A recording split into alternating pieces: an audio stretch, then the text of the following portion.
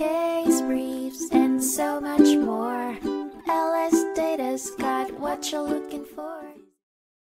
In 1915, the Supreme Court of the United States heard the case of Hadacheck v. Sebastian, which centered around a brick-making business in Los Angeles. The business owner, referred to as the petitioner, was charged with violating a city ordinance that banned brick kilns within certain limits. The petitioner argued that this ordinance was unconstitutional and unfairly targeted their business, while the defendant claimed that the plant's emissions were harmful to nearby inhabitants.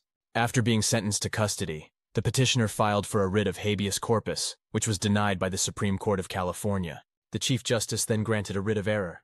The petitioner claimed that they had invested heavily in machinery for brickmaking. If the ordinance was declared valid, they would have been coerced to abandon their business and lose their property. The Supreme Court ultimately upheld the city's ordinance, stating that the ban on brickmaking within a specific area was a valid regulation applicable to all brick yards due to its negative impact on community health and comfort. The court ruled that the Los Angeles brickmaking ban was a legitimate exercise of the city's police power and rejected the petitioner's claims of discrimination and personal harm.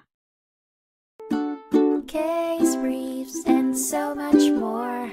LSData's got what you're looking for. Visit lsd.law, elevate your mind. Leave the stress of class.